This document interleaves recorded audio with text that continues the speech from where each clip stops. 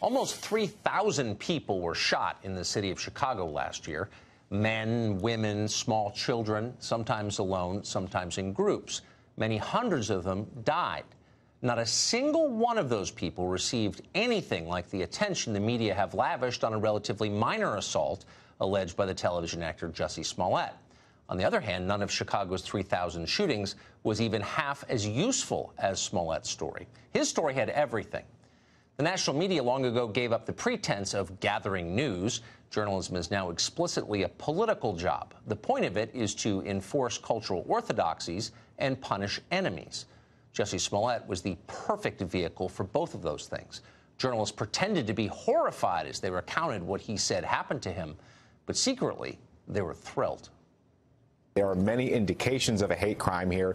They are looking for two suspects who were apparently wearing Make America Great Again hats, though that has not yet been officially confirmed. We don't know what happened to Jussie, but what we do know is that racism is alive and well in this country. There is real evidence of people who have done these crimes who cite that the president has inspired them. The fact that they reportedly said this is MAGA country adds to sort of the atmosphere of menace that African Americans in particular and people of color in general have felt since the advent of the Trump administration. And the media has really cast so much doubt on his story, which I find so personally offensive, that a gay black man is targeted and then suddenly he becomes the victim of people's disbelief. Why?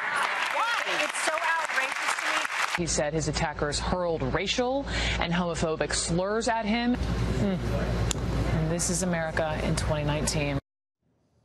This is America in 2019. To the national media, Smollett's story was the perfect metaphor for the Trump era. It was also, pretty clearly, a total crock. Smollett's account began to fall apart within hours. After a series of leaks from the obviously skeptical Chicago Police Department, Smollett's handlers paired him with a network anchor they could rely on to launder the hoax. In the end, Smollett sat for 16.5 minutes with Robin Roberts of Good Morning America. Roberts surely knew there was ample evidence that Smollett was lying, but she decided to ignore that. Instead, Roberts colluded with him.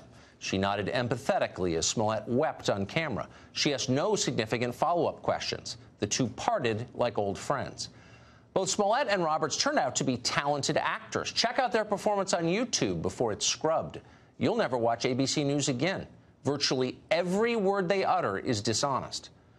Smollett began by explaining that the men who attacked him were not muggers. They didn't want money. They assaulted him purely because of his identity as a gay black Democrat. People like Jussie Smollett aren't allowed to live in Donald Trump's America. That was the message of the attackers. This is MAGA country, they screamed. They were referring, of course, to Chicago, a city where 88% of the population voted against Donald Trump. As a crime story, it didn't make a lot of sense. And when skeptics on the internet raised basic questions about his story, Smollett attacked them as racist. If I had said it was a Muslim or Mexican or someone black, I feel like the doubters would have supported me a lot more. And that says a lot about the place that we are in our country right now. The fact that we have these fear mongrels, these people that are trying to separate us, and it's just not okay. What you just heard is a near-perfect inversion of the truth. As Smollett himself might have put it, who exactly is the fear mongrel here? Who is dividing us? And who exactly is the victim in all of this? Well, Smollett claims that he's the victim. He tells us that he represents the most despised and unfashionable groups in America. That's why bigots doubt his story. The rest of us nod as if this were true because we're required to do that. That's how dishonest our society has become. Everyone must lie all the time. We know the rules. We have no choice. Meanwhile, our leaders immediately jumped to the defense of this supposedly unpopular person before even hearing the evidence. Within hours, at least two presidential candidates had described what happened to Smollett as a, quote, attempted lynching. They assumed on faith that he must be telling the truth. By definition, they smeared anyone who doubted him. They called him a hero. Is this the treatment that marginalized people receive? No, hardly. Smollett isn't powerless, far from it. His power lies in pretending that he has no power. In fact, Jussie Smollett and his promoters are the aggressors in this story. They launched a calculated campaign of slander against an entire group of people who have far less wealth and far less cultural influence than they have. If there's a bias crime here, they committed it. Will anyone be held accountable for this? Don't bet on it. In 1987, Al Sharpton introduced the media to a young woman called Tawana Brawley. Brawley had an awful story to tell. She said she'd been viciously raped by a group of racist white men and left in a garbage bag. She was covered in feces with racial slurs scrawled on her body. The Brawley case dominated headlines across the country for more than a year, and it bitterly divided New York City along ethnic lines. People hated each other because of what Tawana Brawley said happened to her. But it was all a lie. After conducting hundreds of interviews, a grand jury declared the entire story fraudulent. None of it actually happened. Brawley fled the state. A judge ordered Al Sharpton to pay for damages for accusing innocent men of rape. That should have been the end of Al Sharpton's career, yet just the opposite happened. Before he promoted Tawana Brawley's lies, Sharpton was best known as a small-time hustler, an FBI informant from Brooklyn, a man who'd once been James Brown's road manager. After he perpetuated the single most destructive racial hoax in memory, Al Sharpton got a promotion. He became a world-famous civil rights leader. He ran for president. He became a policy advisor to Barack Obama. According to visitor logs, Al Sharpton was invited to the Obama White House more than 80 times. He got his own show on MSNBC, which he still has. Sharpton has never apologized or even acknowledged the harm he did to this country by lying about Tawana Brawley. No one has forced him to. The lesson of Al Sharpton was clear to everyone watching. There are no penalties for hate hoaxes. There are only rewards. Not surprisingly, there have been many more since. The incident escalated dramatically after the 2016 election. The Muslim student in Louisiana who claimed she was assaulted by racists in Trump hats. The Muslim woman in San Diego who alleged the same. An anti-Asian attack in Minnesota, an anti-gay attack in California, a racial attack in Delaware, racist graffiti at the Air Force Academy, anti-Semitic threats phoned into Jewish community centers. All fake. Those and many, many more. The much-hyped epidemic of hate crimes you've heard so much about essentially is made up. The premise is absurd. America is not a hateful country. It's the most welcoming place on earth. That's why, even as our children learn from their teachers what a bigoted country this is, millions continue to stream in from Africa and Latin America for a better life here. It's why we've welcomed more refugees and immigrants than any nation in history. It's why we rescued a young Ilhan Omar from a refugee camp in Kenya. We are kind people.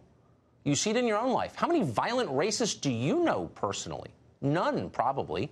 That's because there aren't many in America. The left has to invent them. Stoking race hatred ensures continued power for the Democratic Party. Divided populations are easier to manipulate and rule. There would be no Democratic coalition without racial animosity. It's what holds their constituencies together. That's the point of identity politics. It's why they're forever reopening the wound. It's why Al Sharpton is still a revered figure among Democratic office holders. But the cost to the country has been high. Ask the kids from Covington Catholic. For the crime of having unfashionable political beliefs and skin color, a group of entirely innocent high school students came close to having their lives destroyed. That didn't happen by accident. The national media did it. They concocted a hate crime out of nothing. The Twitter mob then demanded that those boys be expelled from school and marked for life. Their parents were threatened. Their classmates were harassed. After 2 days, video surfaced proving that none of it was real. The mob moved on. But what if exculpatory video had not emerged? CNN panels would still be screaming for their blood. You sometimes hear people wonder why the media never seem to learn anything from moments like these, moments when they're exposed as corrupt and reckless.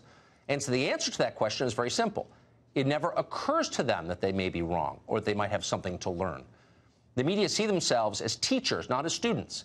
If you ever tried to put a sleepy 4-year-old into a snowsuit before school, you know how journalists feel about the audience. It's frustrating when children don't understand or obey, but you've got to keep trying. That's how they feel. Listen as that oily media reporter kid from CNN explains that the Jussie Smollett hoax does not in any way reflect poorly on the people who promoted it. Perhaps the questioning was not tough enough on Good Morning America, but ultimately this is not about the media or about politicians or activists or any of the people that might have been fooled. It's about Jussie. Oh, yeah. It's about Jussie. It definitely has nothing to do with any of us in the media who uncritically repeated his lies night after night for political effect. It's Jussie's problem now. That's Nancy Pelosi's new position, too, by the way. Almost immediately after Smollett's story hit the newswires, the Speaker of the House denounced the racist and homophobic attack. Quote, "May we all commit to ending this hate once and for all." Pelosi has since deleted that tweet. She has not apologized for her own role in perpetuating that hate. Pelosi should apologize, and not simply because it's good manners. Hate hoaxes make ethnic groups fear and distrust each other. That's a dangerous thing to do in a country that's becoming more diverse by the day. The only way to prevent future Tawana Brawleys and Jussie Smolletts is for the people who've promoted these lies to acknowledge what they've done, ask for forgiveness for doing it, and pledge to stop judging others on the basis of racial stereotypes. We need to resolve the Jussie Smollett story. We can't just move on to the next thing and act like it never happened, which is their plan. Smollett himself made that point, actually, at the end of his interview on Good Morning America. Watch. I still want to believe, with everything that has happened, that there's something called justice. We've got that in common. Something called justice. We all want to believe in that.